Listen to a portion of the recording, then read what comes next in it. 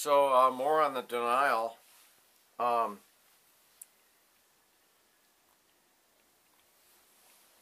like I said, I was abused before, and this is a legal document of my mom saying, "Please do not sleep with Bradley." I guess she didn't have the guts to say molest because he was a powerful doctor. But anyways, uh, so in the other show preceding this, I talked about how the abuse is so horrible in being a male, and it's so unimaginable that something on this earth would do something that's so horrible. You almost wonder if these pedophiles or child molesters, if they're like not from another planet. It's almost like something else inhabiting a human being, because, or a human body, because most humans have a conscience and they don't want to fuck 3-year-olds like my adoptive father did. I mean, he got off on destroying me before I even developed psychologically and scarring me for life. This man got off on that. And this thing, and it's just hard to imagine. I mean, okay, so that's enough of my denial. But anyways, after I got into therapy, and I went to like 30 psychiatrists. I went to ACOA meetings, Adult Children's Anonymous meetings. I went to Alcoholics Anonymous meetings. I went to NA meetings. But I primarily, even though my dad was doping me up at 3 on drugs, I was genetically an alcoholic. I was, drugs, I could take them or leave them, but I always was addicted to alcohol, and that came from the genetics. I found that from my parents. But anyways, so even some of the support groups deny sexual abuse and all that. So you have to find, like, if you're sexually abused like me, you really have to address the issue head on, because it's really, really hard to do. And if you do it too much, or in my case, if I think about my abuse too much, or I have my abuse memories, I cannot even function in daily life, and I don't know how to shut it off. Sometimes when it starts, I have to take medication to shut that stuff down. And I didn't really get the problem addressed in AA, and it was probably the root of most of my drinking, other than the genetics, or should we say drugging. It would be the root of that came out of the abuse. So I didn't get it addressed in AA, so I remained in denial a little bit longer than I had to, and finally somehow I got into ACOA. And I probably got the most help there, was listening to other people that had been abused and beaten and mutilated and emotionally crippled and tortured and sexually molested.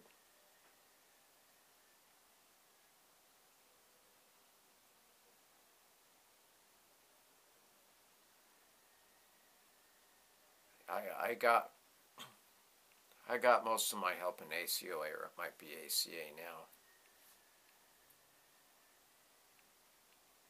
Really saved my ass.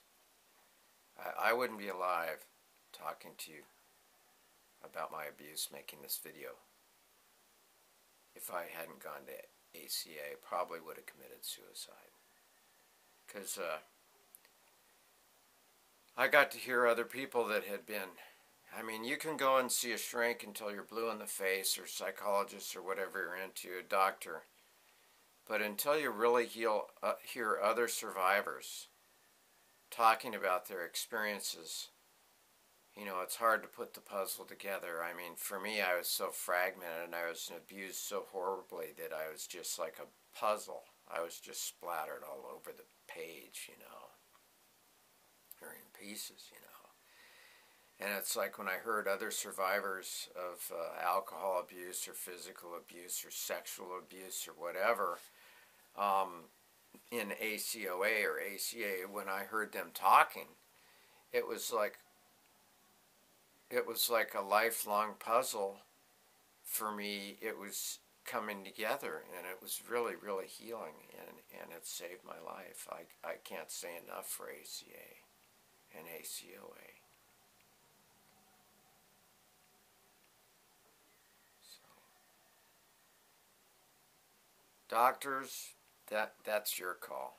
I mean, I was reluctant to go to doctors partially because I was molested by a doctor that was a psychiatrist that specialized in child psychiatry on purpose because he was a pedophile, so he could get away with molesting more.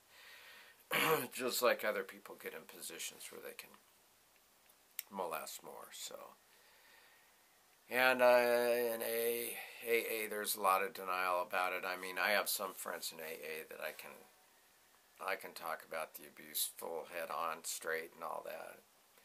Then another program would be the incest survivors group, or I forget what they call it. I don't know what it's called now. And they dealt just directly with the sexual abuse, not the family dysfunction. Or, well, I mean, they touched on all that stuff, but they mostly stuck on the sexual abuse, and that was really healing too. You know. But anyways, so it's a lot of people are in denial. I mean, a lot.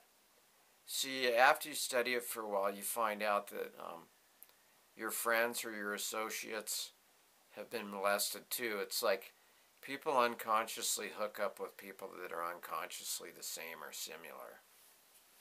You know, it's bizarre.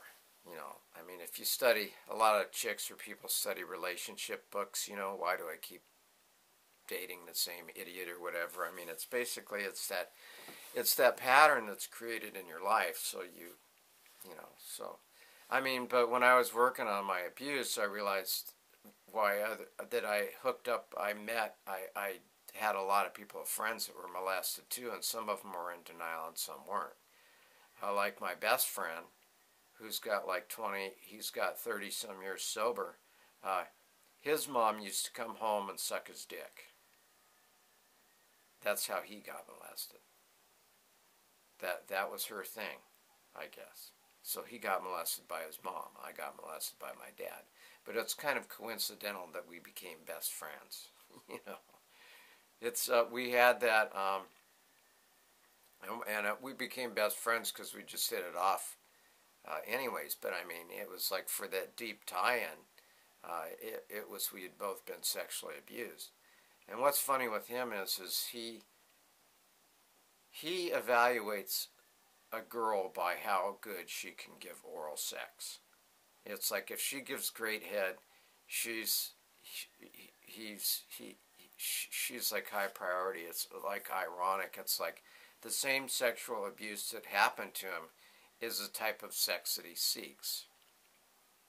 Just like with me and my pornography, when I look at porno, I'm looking at reenactments of the same abuse that I suffered, but because I'm straight, I have really, really strong straight genetics, I guess. See, my adoptive father, was a homosexual pedophile. He was a little bit bisexual, but he preferred little boys.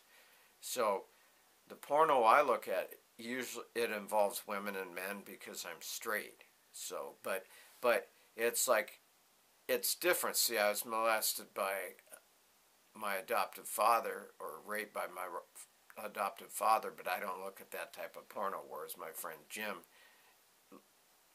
you know, likes his wanky sucked. I don't know if you can understand that. I just transitioned with my sexual abuse, but I still I look at the same types of abuse at the porno that I got, but you know, in a way, but not sicko 3-year-old being molested, because that's illegal. But it was legal for my father to do because he got away with it, my adoptive father, and he molested other kids and all that. But I'm getting off topic. We'll go back to, well, no, I'm not getting off topic. But anyways, so still on the denial.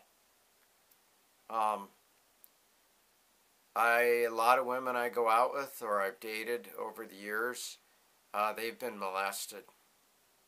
And coincidentally, you know, the ones I really hook up with, that I really get a bond with, have usually been molested.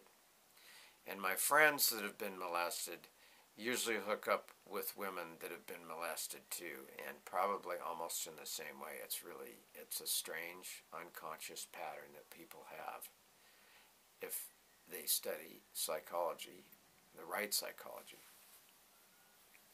So, yeah, some people know what I'm talking about. I mean, if I hear somebody talk for 5 minutes and I really listen to their voice, I can tell if they've been molested or not. They don't even have to tell me. So, I had a lot of girlfriends that were in totally denial, complete denial of their sexual abuse. And that's horrible. That's not funny.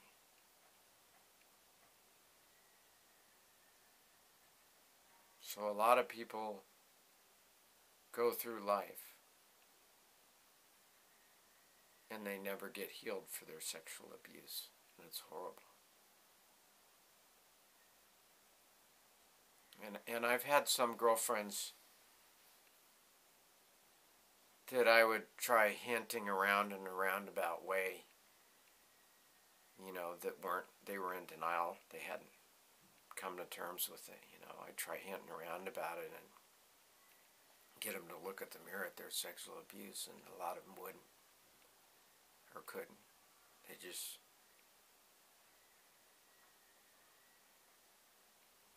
It's really sad, because one good friend of mine, woman, I mean, she will probably die in denial. And from all the pictures I can see, her uncle got to her when she was young. I mean, in the summer. But, you know, she never would work on it. So, there's a lot of people in denial. And a lot of them die that way.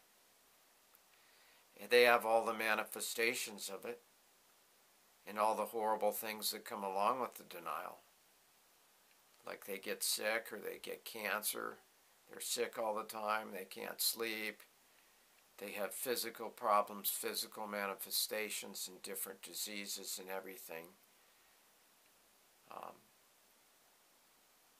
Yeah, I mean, the karma or the nasty thing that happens to them comes out in different ways into their life. You know, they repeat nasty patterns with relationships and marriages. Just horrible, horrible abuse stuff. And they just keep doing it. You know, because they haven't gotten the help. And a lot of the media that I've seen doesn't want people to deal with it or get in touch with it. They just want to show people shooting each other and violent stories and stuff, and dramas about stuff that isn't real or true to life at all.